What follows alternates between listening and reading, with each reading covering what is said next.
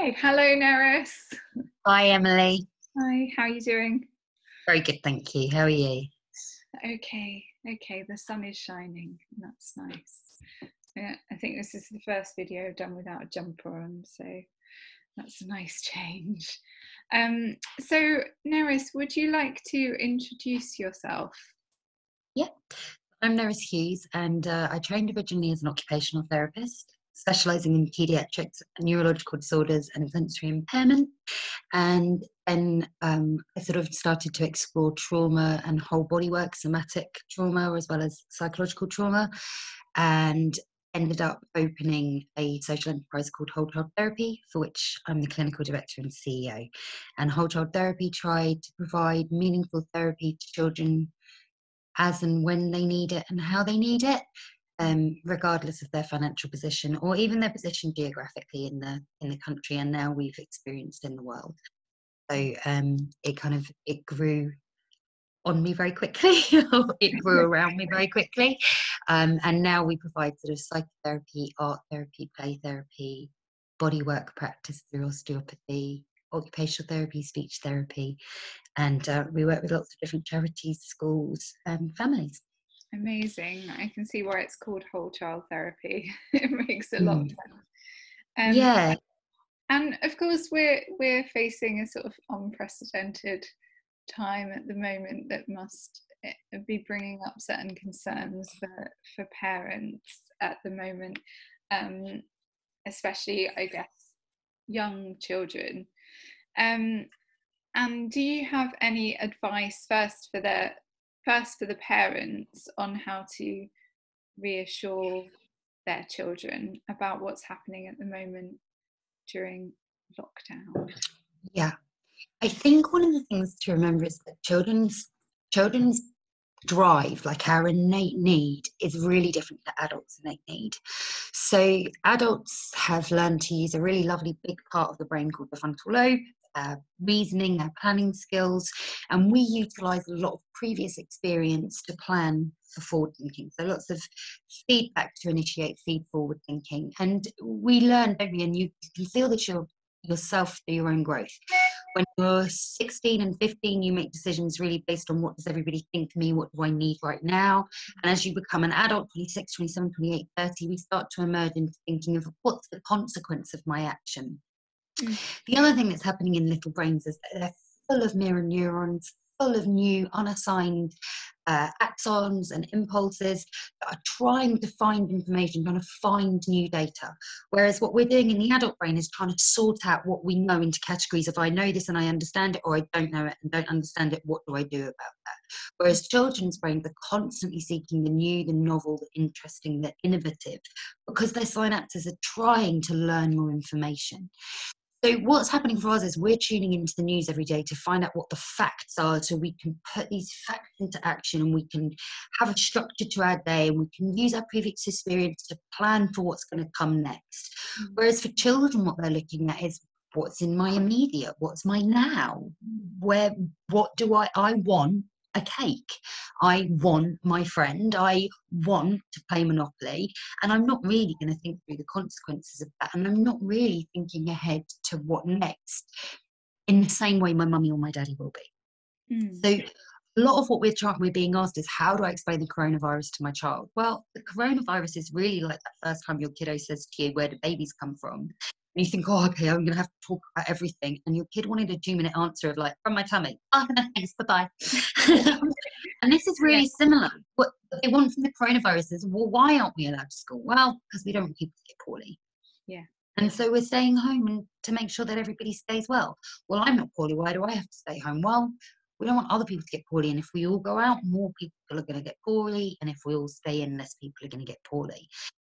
Because really, your child is still thinking, I wonder if I'm going to get that chocolate biscuit. That's what their innate drive is. And they want to learn. Their brain is wired to take in all this information.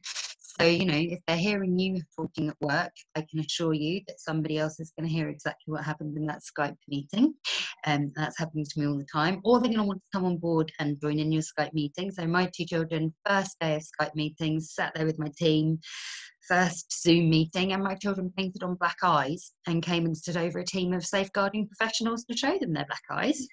So that was fun. But really what they were interested in wasn't really what mummy was saying. They were interested in connecting with me and connecting with human beings on the other end of my computer. So I had to give them one of two options: why at the minute they couldn't connect, or a way with which they could connect. And they're really our choices. Does that help, Emily? Yeah, that does help. Let me just pause you for a moment there, because I want to go back to what you were originally saying about explaining it to them. And you used the phrase poorly rather than virus, disease. Why did you choose to say that word? Well, poorly is a word that for my children is a known word, and poorly, it frames the likely experience. So I'm not going to create new language for a new and novel feeling and experience. I'm going to try and keep as much familiar in that communication as possible. Great. So using words that they already know and understand the meaning of. Yeah, we don't need to make our children terrified of the virus. We need our children to understand that something big is happening, but it's okay, the grown-ups have got it. Lovely. Okay. And so you're in your Skype meeting. We're just experiencing this all over the place at the moment, that kids want to be involved still. What if you have a really important meeting and you would actually quite like them to stay in another room? Is there any way of negotiating that with them? Well, I asked my two, because obviously anything clinical I do has to be confidential. Other children don't want to communicate with me if they think there are children in the room with me. We've done a lot to make sure that our non-parent clinicians are doing as many therapy sessions. But also I'm having to run supervision for my team, who are managing some really complex situations at the minute. So there are times my children can't really hear what's happening.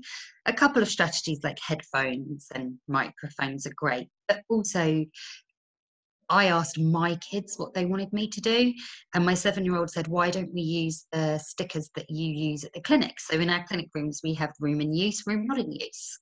You're allowed in, you're not allowed in, sort of the welcome, not welcome sign to protect those environments for the visitors. And she felt that that was a really good opportunity, really good thing for us to use. So we had a sort of a do not disturb system, and they knew that mummy was available during these times. And then every day we set our schedule. So I sit with them and I say, mummy's got this meeting and this meeting and this meeting that are private time. What are you going to do during that time to keep you busy? Now that sounds really efficient, but obviously it doesn't always work. And somebody's brother always hits somebody with a tennis racket right in the middle of a meeting. That can't happen. But I'm also making sure that I start every call with, please remember I'm a mummy and I might have to go and do some mummy stuff. And I think maybe this is one of those times where we're all starting to realise that we are parents first, and a bit of grace needs to come from both sides of that. Makes sense. But yeah, so my daughter framed it with, let's set a schedule in the morning and identify those critical times. Let's use a disturb and do not disturb sign. So even if you've got an old one left over from a holiday you could use, or your children could make one. And again, if they make it, they're going to feel more involved in it, so they're more likely to follow that instruction. And as always, kind of having a conversation with them rather than telling them this is how it should be. Yeah, I ask my children, like, sometimes mummy's going to have really private meetings for other people. What can we do to help them?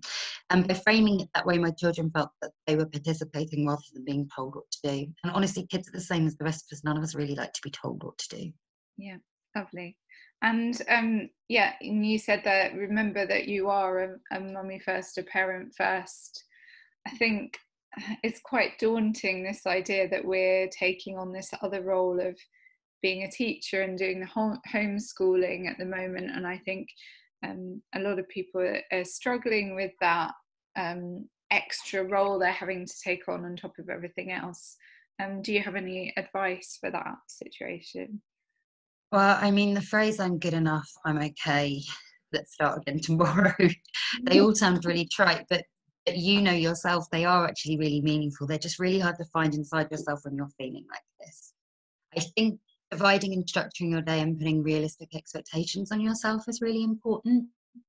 But also, a lot of us are really scared what's going to happen to our job if I'm not the one that's productive.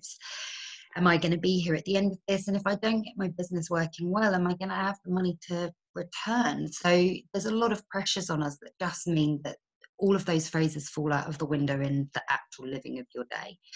So I think, again, setting the schedule every morning. There's a lovely phrase that somebody said to me the other day, which is, sometimes I just find out how the day has treated me before I decide tomorrow. And I think that's a really nice one. So if you've had a really long day at work on the Monday, see whether you can flexi some of that working on the Tuesday and give your children some time. And then maybe some anchor points throughout the week, what I like to call the regular occurrences. So, we always have a tea party on one specific day. We have cake baking on another specific day. Just little jobs. They're not long. They're just little things that I can benchmark the week with. As silly as naming it like Manic Monday for Mummy, and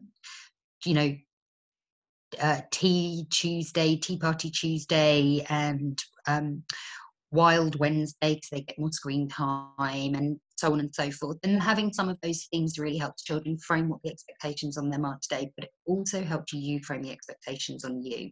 And that's the balancing act, isn't it, Emily? Is how do I balance the expectations on me when they are so tough with the expectations on me as a parent that are so tough?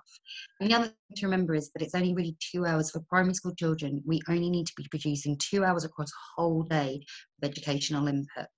So again, put realistic expectations on yourself. They don't need an 8-hour schedule. Yeah, exactly. And I think, other things can be educational, as I'm sure making a sandwich. We're really big advocates of that. And last night, my children and I made a cake ready for a tea party today, tea party Tuesday. And it's a birthday cake for one of the teddies. It's become a very big celebration. We made that cake with the pound cake method. So we measured the eggs, and then we had to remeasure, and we had to check there were grams, not ounces. And so in itself, that was some beautiful functional maths, and then fine motor activity, and so on and so forth. And I think, remember, we're growing human beings, so them having some foundation life skills is no bad thing. Wonderful. And what about if I just want... I guess, is it important to also have alone time aside from work time and playtime, and maybe time with your partner if you have one around? I think it can feel particularly selfish at the moment to then say, actually, on top of this, I need 15 minutes to myself where I go and meditate or do a bit of gardening or whatever. And I think in family therapy, we always talk about the oxygen mask on first. And we use the analogy of the aeroplane because we all know in an aeroplane, if you try and put the oxygen mask on the baby first, you'll collapse, the oxygen mask will fall off, and both of you will end up having no oxygen. Whereas if you do what the air hostess says and you put the oxygen mask on you, then you're able to then enable your children to stay safe alongside you. And that metaphor works really, really well for our mental health as well. If we haven't placed the oxygen mask on us, we are not the right tool to raise our children. And I know this myself. I have done the screaming at my children. I have done the feeling really anxious and knowing that they're seeing it. There's very little we can do to contain that every day at the minute, but we can think, actually, if I get my 15 minutes now, I'm going to do so much better at the job of being a mummy or being a daddy. So it isn't selfish at all. It's taking the 5 minutes to place the oxygen mask on you, so you are the right tool to raise your children. Brilliant. Okay. Any other tips, Nerys, that you have? So this is the big one I'm saying to all of my families: do as I say, not as I do. This is a mummy. Every day I'm getting something wrong. And I think making sure that there's a support system for that. I mean, one of the things that I did last week, was I actually wrote a letter to my future children, because there is so much, as you say, I used very specifically the word poorly, not virus. The stuff that's happening right now that my 11-year-old understands differently to my 7-year-old, and there's stuff that's happening that I understand acutely differently to them. So, mummy runs a company. If mummy doesn't keep her company there, a lot stops for our family. My children don't need to carry that for me. I mean, I have said I need to work because I own my own business, but so does the family that have delivery drivers, so does the binman. We all have to do something at the minute. So I wrote a letter to my future children that I will probably end up making a bit of a treasure box of all the things that we've made and done together at this time. And it just kind of justified my position. And writing it helped me, whether I ever give it to them or not. It just helped me remember that, yeah, okay, I shouted at 11 o'clock. At 12 o'clock, I made you dinosaur-shaped sandwiches. And at 1 o'clock, my meeting overran and I didn't get back to you till 3 o'clock. But then I played Monopoly with you. And that sort of seesawing day, writing it down reminded me of what I was doing and gave me a little bit of forgiveness for what I wasn't. Lovely. Thank you. And I think in your article as well, in Independent, I saw in your article talking, you had mums that were acting as a bit of a support group for each other. Yeah. I think utilising your resources of somebody to scream at, shout at, cry at, maybe have a glass of wine with on Zoom so you feel like you're not drinking alone. None of those are necessarily bad things. So where there is some support structure, use it. Yeah, they were sharing one failure and 3 successes, or 3 failures and 1 success. I forget which way round it was, but just kind of knowing that you're all struggling. I think it's helpful, and no one's perfect. No, and my children do thorns and roses, which is really similar. So you do your thorn and your rose, which is, something that's been a bit tough today, and something that's been a bit beautiful. And the reason we call it thorns and roses is it just reminds you that you kind of have to have the thorns to get the rose, and that it's okay that every day we're going to have a bit of something. And my kids are so different. My daughter has to give me 5 thorns and will say a whole day for the rose, and my son is like, I have no thorns, it's all roses. And just their different natures shine through in that thorns and roses. But it's really similar. And doing that with my children, doing that with your partner, doing that with your friends, writing it in an email to yourself because you don't think anybody's ready to listen or you're ready to share it are all really valid options. Yeah, I think your overriding message, Nerys, is just one of real kind of kindness and self-compassion in all of this, and no one's going to get it exactly perfect because no one's experienced this before. No, and again, it's really easy for me to sit and give this advice, but it doesn't mean that I'm able to action that every day. And I think that's a massive take home is, on Instagram, I've got a couple of really good pictures of dens, and it's the same, with my friends and their Facebook accounts. I'm like, oh my God, you built a whole new birdhouse. I haven't done that. And I think it's really important to remember that, we have to work on being kind to ourselves over and over and over and over again. And every time you hear that voice of what you haven't done, just, maybe remind yourself of the rose. It really can be as simple as, I had a shower today. Because these are such unusual times. I think none of us are meant to do this well. Human beings are meant to feel and get scared and be anxious and wobble. And I think we have a bit of an expectation on ourselves sometimes, but we're meant to know what to do, and we're meant to have a solution, and we're meant to get it right. And remember, who had a toolkit for this? Yeah. Not one of us.